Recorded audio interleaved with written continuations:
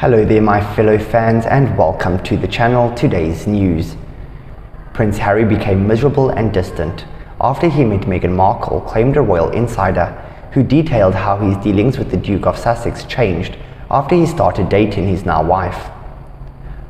Arthur Edwards, an experienced royal photographer, claimed that Harry's personality did a 180 turnaround after going public with his relationship with the actress. He even revealed that he stopped doing press tours with the couple because they became so miserable that he could not bear hanging around with him.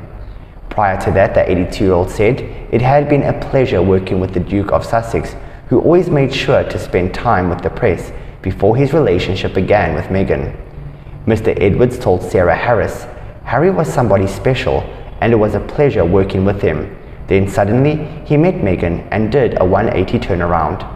He used to take the press to the pub at the end of a trip, and we would all have a drink with him and a laugh with him, and he would pay the bill. But now, when I read his book Spare, The Media Are the Evil Monsters, I wonder where that change came from, and it could only have happened after he married Meghan." Prince Harry and Meghan have been very critical of the media amid claims that false stories were planted about them and that they wanted privacy. Mr. Edwards said spent 4 decades going on royal tours and has previously criticized the couple. He compared his relationship with the rest of the royal family to the one he had with the Sussexes, as he began to feel uncomfortable around them. "In fact, in the end, I didn't do Harry's tours. I didn't do Harry's tour of Australia, not with Meghan. I didn't do Harry's tour of South Africa with Meghan. I just find it very depressing with them. They just hated the media and it was miserable. So I ducked out of them and sort of went with Charles to New Zealand and places like that."